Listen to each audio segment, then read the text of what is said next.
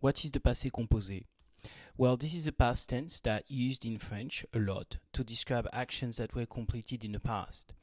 Now, more specifically, these actions were performed at a specific time or happened within a specific time frame. This is important to note because the most difficult part of the passé composé is not the tense itself. It's the fact that it is almost always used in a combination with the imparfait in the text. And these two past tenses are used together and describe different actions. And this is something that we will talk about again in the future. Now, I've got very good news for you. Once you know how to use the passé composé, you can conjugate in other tenses as well.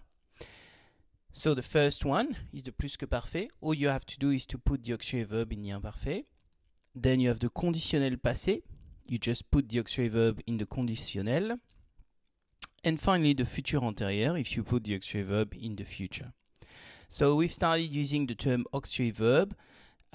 So what is the passé composé? How does it work? Well, it's fairly simple. It's a composed tense that is using an auxiliary verb. The auxiliary verb is être or avoir, conjugated in the present tense. And this is followed by the verb itself in the past participle form. Very quickly, two examples. Nous avons mangé. So you can see that the subject here is nous. Avons is the auxiliary verb, that's avoir in the present tense. And manger is the past participle. Another example using être. Ils sont arrivés. Ils is the subject. Sont is the verb être, conjugated in the present tense. And arrivé is the past participle. So now I'm going to explain to you how we choose the auxiliary verb, être or avoir, and how the past participle works. That's in the coming videos.